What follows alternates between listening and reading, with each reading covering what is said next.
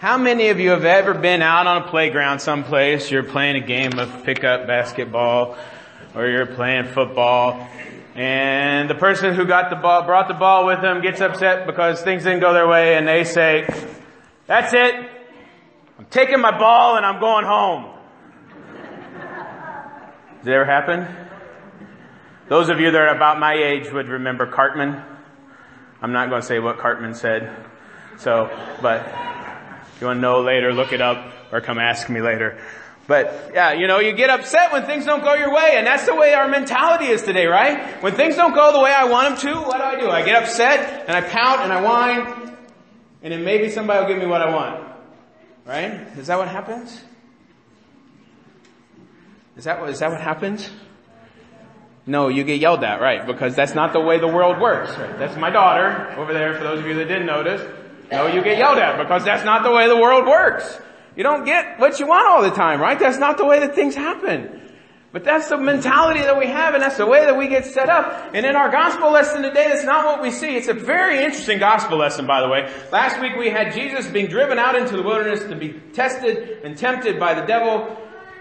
And then today we get this passage from the end of the Gospel of Luke where Jesus is out with the people, and who comes to talk to him? Anybody interested by that little tidbit there? Who comes to tell Jesus that he needs to watch out and he needs to get out of here? The Pharisees. Some of the Pharisees. Now, it's a completely different picture than we have of the Pharisees in the Gospel of John, because in the Gospel of John, all of the Pharisees are bad, and all of them are out to get Jesus, except for the select few of Nicodemus and Joseph of Arimathea. And did you realize that those two were Pharisees, right? The two that took Jesus down off the cross, that requested from Pilate that they be allowed to take his body off the cross, were Pharisees who followed Jesus. Nicodemus actually is a sermon for a different time, but Nicodemus, in my estimation, is the best portrait of what a disciple should be. Someone who questioned about Jesus and learned more about him and came to know more about him and followed after him all of his life and grew deeper in faith as he went. But that's a completely different sermon for a completely different time. But some of the Pharisees come and tell Jesus that Herod is coming after him. And Jesus says, "Big deal. I've got something to do, and I'm not going to stop doing it. Regardless of what's going to happen, I have something that I need to fulfill, and therefore I'm going to fulfill it. And there's many times that I've wanted to do things for all of you, but yet you're not willing to have it happen." Is that what Jesus said? That's actually my paraphrase of what Jesus just said in the Gospel of Luke. Because he said, "Go and tell that fox," right? You want to be called a fox now, right? Right? Fox, right? That's a good thing. And in Jesus' day, it's not a good thing. When he says, "Go and tell Herod, that fox, that I'm still coming, and I'm going to do these things, and I'm going to cure people, and I'm going to do all of this stuff," that's not a good thing for Herod to be called a fox. And Jesus says that he's going to be doing what he's going to be doing regardless of what these people are saying about him. Regardless of what he knows is going to happen to him. And then he says, "Oh, Jerusalem, I can't be killed until I go to Jerusalem. And Jerusalem, Jerusalem, I wish how I could long for and wish that you would allow me to gather all of you as a hen gathers her chicks under her wings and protects them and holds them close and keeps them with him." You see, we want to do all the things that we can during the season of Lent to make sure that we're doing it right and that we're doing enough so that we can be accepted by God and we can get the right things. I've been seeing a lot of these things lately, and I'm not one to talk about politics, but it just has gotten me to the point that I have to because it's all this stuff about how everybody's entitled to something and nobody's entitled to nothing. The world owes every one of us nothing. And every one of us, the only thing that the world owes us, the only thing that we're owed in everything is to be eternally damned and be separated from God for all of eternity. That's the only thing that any one of us is ever owed. Period. Because none of us are good enough. None of us have done the right things. And I'm saying this to myself, not to you. Well, you're just in the crossfire, so that just kind of happens. But right? I haven't done what I need to do to be able to be with God. There's no way that God could love me. There's no way that God could give me the things that I need because I've done so many horrible and nasty things in my life that there's no way that God could ever love me. And the only thing that I deserve is eternal damnation.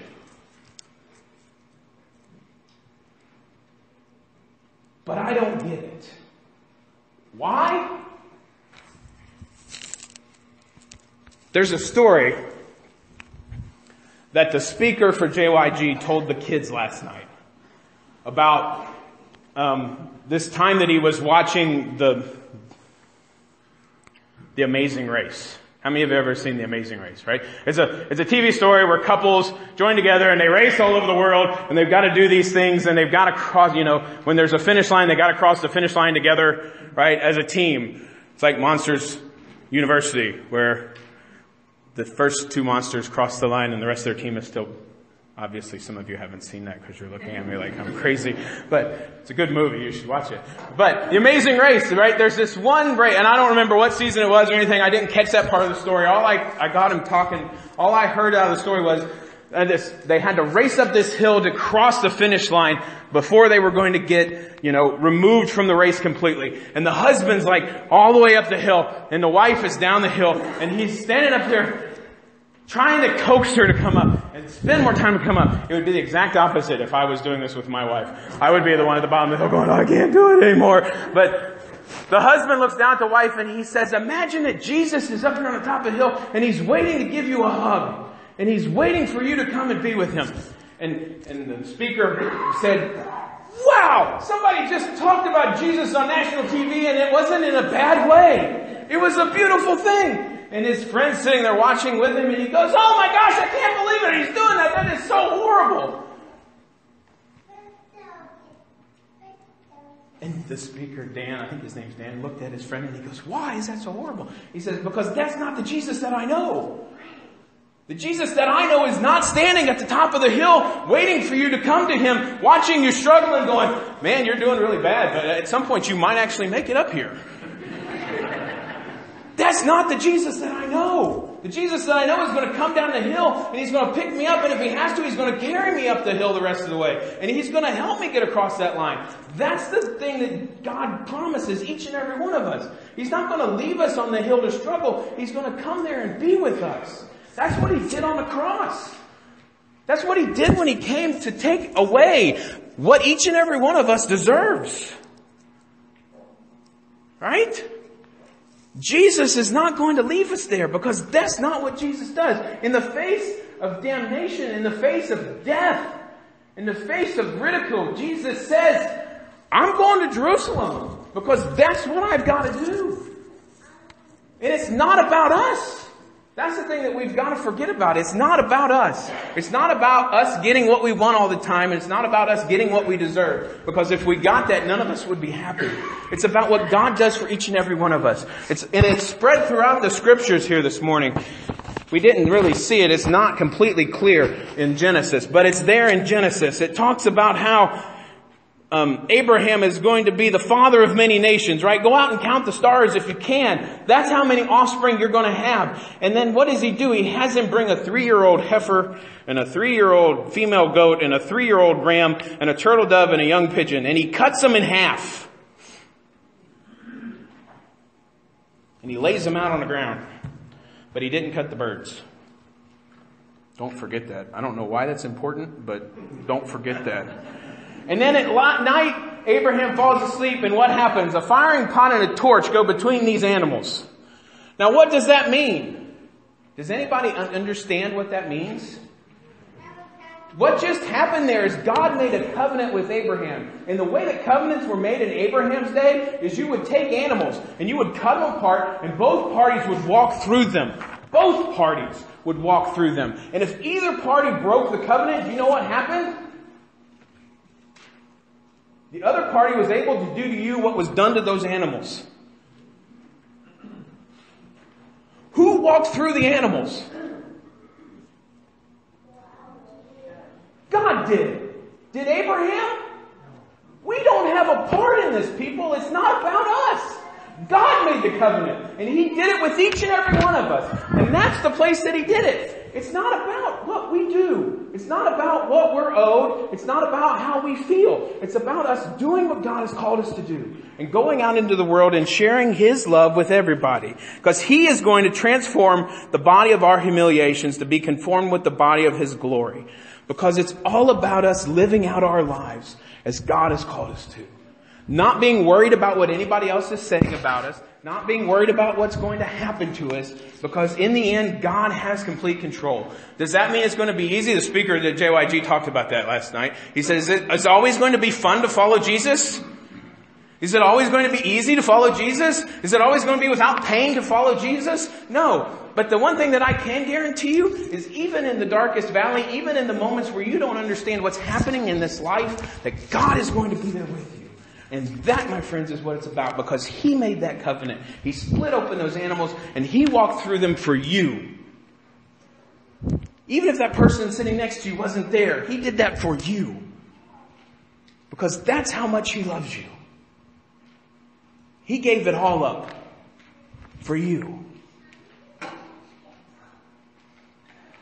So my question this morning for you, what are you going to do about it? And the way that you can do that is to live your life out loud in the world by clinging to this verse. This verse isn't here. It works very well with these verses from this morning, though. This is actually the theme verse for JYG. Proverbs 3, 5 and 6. Trust in the Lord with all your heart and do not rely on your own insight, and in all ways acknowledge Him, and He will make your path straight. And how can you do that? How can you acknowledge the Lord in all of your ways? The speaker told the kids and parents of those who are at JYG this morning will be happy with this. He told the kids, he said, the way that you can acknowledge God in all of your ways is to go home and clean your room. My daughter turned around and looked at me and said, my room's already clean.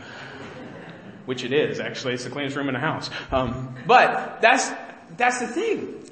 Do you know somebody at work or at school that is down and needs some help, needs a smile? Smile at them. Do you know somebody that needs a friend? Do you know somebody that needs help with math homework? Help them with their math homework. Do you know somebody that needs a ride or has a flat tire? Help them fix it. That's acknowledging God in all your ways and showing forth His love that He's given to you. Is it as grand as God did? No. Are you ever going to get to as grand a scale as God did? No. It's not about doing something big. It's about living love out loud. Trust in God and follow His paths and acknowledge Him in everything, and He's going to make it perfectly clear what you need to do. Love the Lord your God with all your heart, mind, and soul, and love your neighbor as yourself. That's what we need to do. Living out loud. Not getting upset and taking our ball and going home. But following through and doing what God has called us to do. Being His hands and feet. Showing His love to a world that so desperately, desperately needs to see it.